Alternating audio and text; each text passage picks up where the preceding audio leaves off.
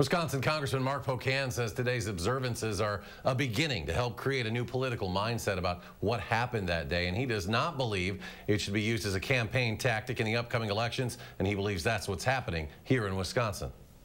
We wouldn't be doing this clown show that Mike Gableman is doing if it hadn't been for the still challenge to the election results, which is done by Donald Trump, which is related to January 6th, and it's related to the 500 bills introduced in 49 states trying to make it harder for people to vote. And Congressman Pocan says at some point he believes the investigation of the Wisconsin election by Gableman should come to a close.